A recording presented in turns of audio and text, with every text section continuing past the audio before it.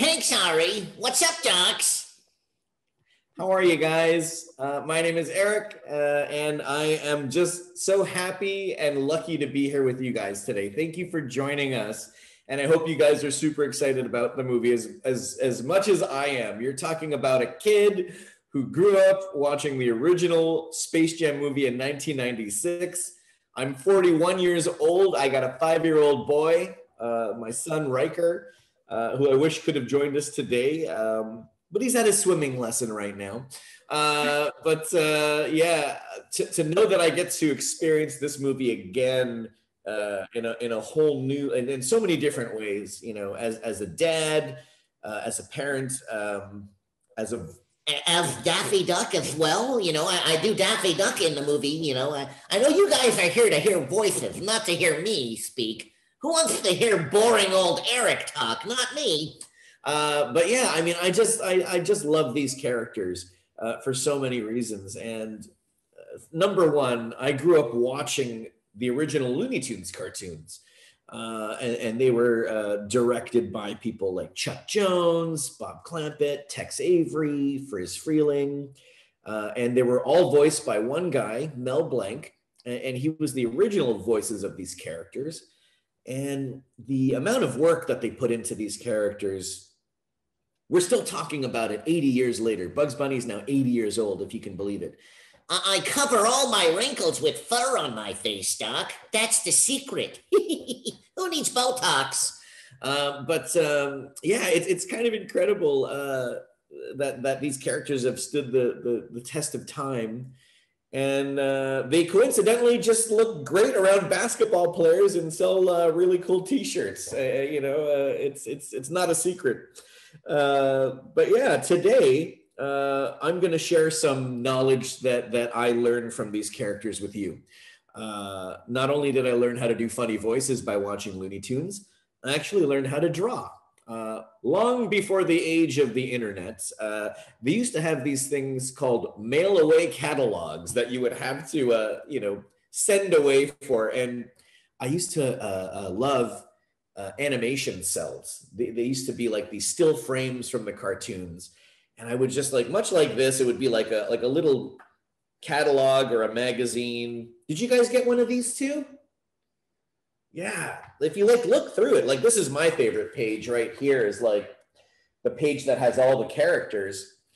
It's just amazing to see how well designed they are. And did you guys want to try to draw some of these characters? So I think today I'm going to draw Bugs Bunny, Daffy Duck, woohoo! And my favorite Martian, Marvin the Martian. Isn't that lovely, Earth creature? I've been voicing Marvin for about 10 years now. So the longest Looney Tune I've had the chance to voice. So I'm going to start off with maybe the most popular, but one of the most actually hard to draw characters, Bugs. I say that because he has all these he's very memorable looking. He has all these shapes that kind of converge into one area of his face, and that's his nose. So if you guys have your pencil and paper ready, we're going to start this little drawing lesson here. We're going to start off with drawing a very, doesn't have to be perfect, but kind of like an egg shape, like an oval right there. If you guys can kind of see that, like a bit of an oval. And then we're going to do a bit of an access line down the center of that oval to give us a little bit of, perspective. Now, down towards the bottom of that oval, here's the middle, but not the end, but right about here, we're going to draw a little circle, and that's going to be Bugs Bunny's little nose and his muzzle area, the front of his mouth. And this looks like a weird drawing now, but boy, in just a few more pencil strokes, it's going to turn into Bugs Bunny. So from there, we're going to add a bit of a curve here. This is going to be his outer cheek, like that. And then on the other side of this little circle, we're going to do like, kind of like his other cheek. But, you know, like when you kind of like look at someone, this side of the cheek is much bigger because that's the side that's closest to our point of view, right? So this cheek's going to be actually a little bit smaller. But they're both going to meet down towards that access line to make his chin. Do you guys see that? It's kind of like you got one cheek here, and then we're going to do the other cheek here, keeping in mind this oval shape. And then, you know, we'll continue. We're going to add the eyes now. And much like the cheek, the eyes will be kind of like different sizes. So this one in the distance is a bit smaller. And then this one's going to be a bit bigger because it's closer to us. We'll head back down to the bottom of the little oval here, the little muzzle. We're going to add his teeth. And on that same axis line, his teeth will meet in the middle. You know, these big old teeth, I used them to eat carrots. Then, you know, you could start taking some lines away so you can kind of see a little bit better. I'm going to add his smile line cheek. It kind of does the opposite. It kind of curves in like that. And then we're going to do the other side. Again, it's going to be a bit smaller. It's not going to be as big. Let's move back up and fill in those eyes with this pupil. So now we kind of get a sense, you know, he's kind of always giving us that classic Bugs Bunny side eye. He's looking at us. So inside, once you've completed those pupils, inside that little muzzle, we're going to kind of draw a line here and then a little bunny nose. He's got like a little triangle nose, and we will round out the muzzle. Let's start taking some lines out there. So far, so good. All right, we're going to join his cheek here to meet his eyebrow, then his other eyebrow. And then on this cheek, towards the back of the oval, we'll join his cheek with like the back of his head. And we'll take this in just a little bit. And that's like the top of his head right there. And Bugs Bunny's classic hairstyle. I got 3 little tufts of hair right about here, Doc. So 1, 2, 3. And this is the part that always, you know, I always forget about how big his ears are. His ears are about like a head and a half. So it's like 1 and then like half of that. So see, I almost ran out of space. Can't forget about Bugs Bunny's big ears. And he's got another ear that comes out like that. Then you could draw the inner workings of the ear.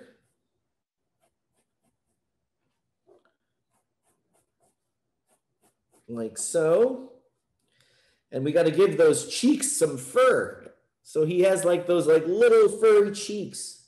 1, 2, 3. 1, 2, 3.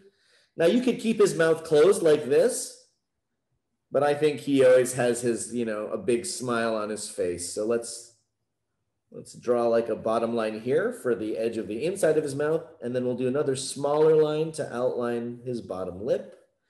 And we can draw his tongue. And if you'd like to not have a floating head, we can draw his neck like that. Ooh, almost forgot the finishing piece, his whiskers.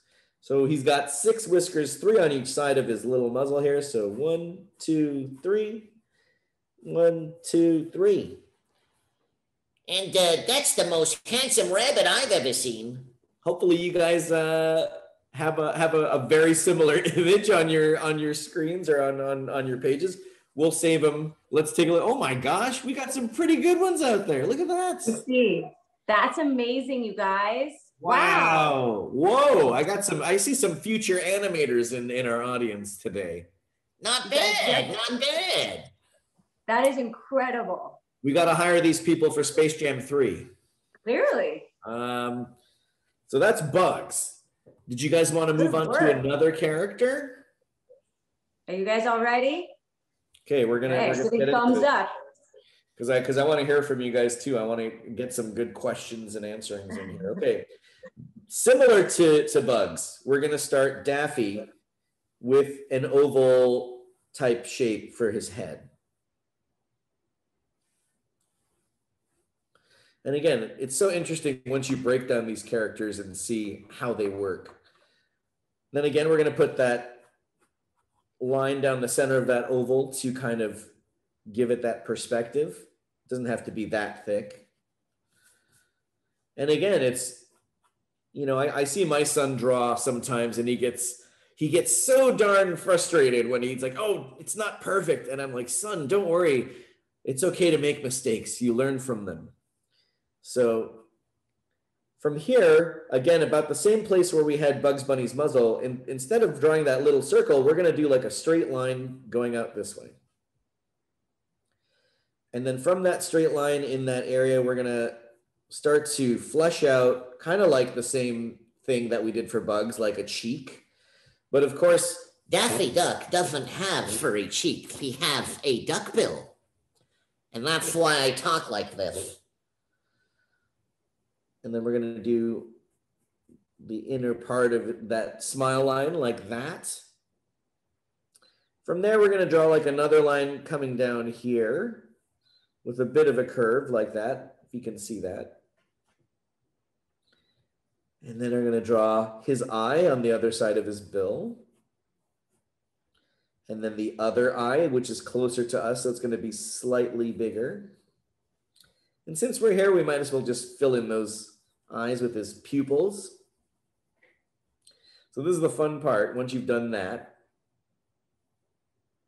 we're going to join these lines here sort of like in a bill. So we're going to take this bottom line and we're going to swoop up with another bit of a curve like that. And I always like looking at Daffy's duck bill as like that hat, like the way a hat works. It kind of, if you've ever seen it in a photo, it kind of tucks under like that. And then we'll finish the duck bill like that. He's got like one of his nostrils there. We can do the other cheek, which again is smaller because it's further away from our eye line. And he's got like another tiny laugh line. We're going to join that bill with an eyebrow, do the other eyebrow. And much like Bugs, we're going to join the back of his head to his, you know, the back cheek, the back bill. And we're going to finish off drawing the top of his head. And Bugs and Daffy must go to the same hairstylist because they have the same 3 tufts of hair right here. 1, 2, 3. Excuse me. And of course, Daffy, he loves to smile, this guy. So, excuse me, let's give him the big old smile like that. We'll do the bottom lip. And finish out the cheek like so. And we got to put that big old slobbery tongue in here.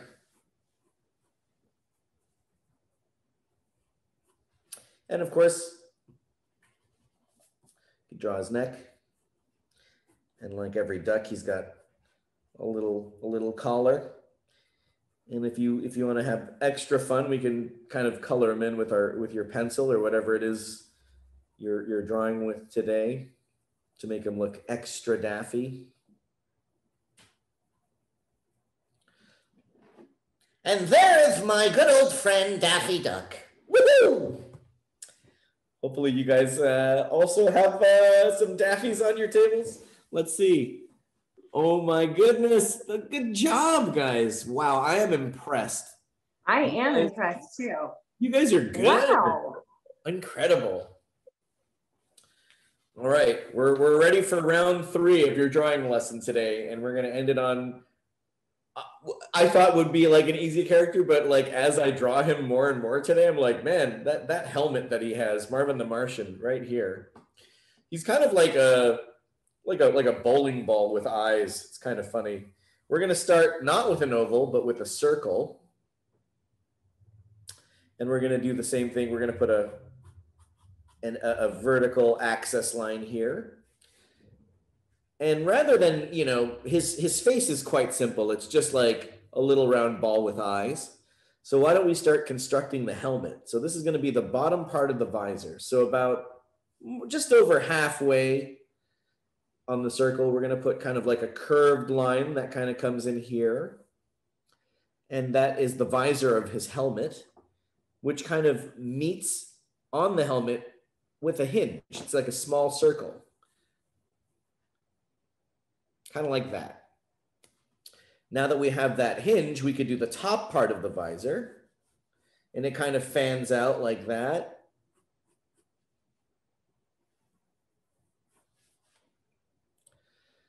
And then from there, we can kind of finesse it a bit and do like the inner ridge of that. Now we can kind of define where his face is. And then his helmet kind of has like these little side flaps here for extra protection against his foes, Daffy Duck and Bugs Bunny. I claim this planet in the name of Mars.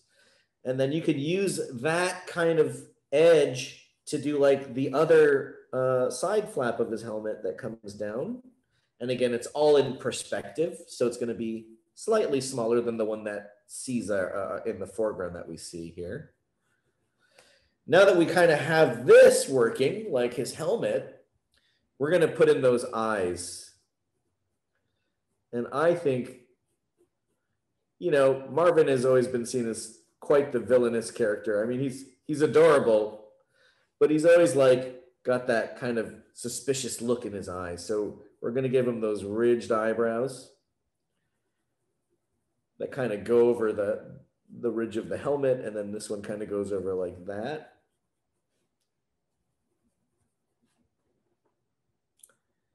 And then we can define the bottom of his face even more. And then now with that like kind of like lightly outer circle that we did, we can kind of darken those lines a bit so you can see the back of the helmet. Now on the top of his helmet, he's got this like little, looks like a little push broom, you know, like when you sweep in the kitchen or wherever outside.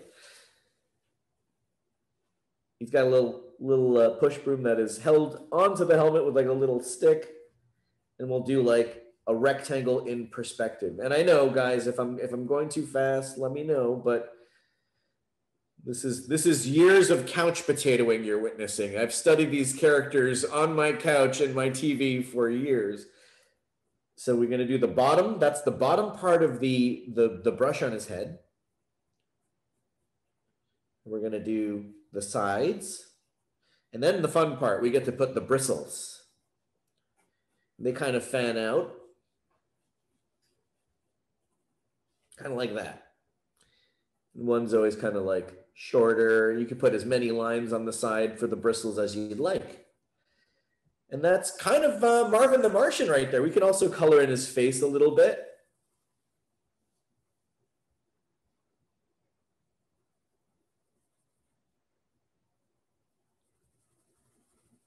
Like so. Isn't that lovely? Do you suppose all Earth creatures behave like that?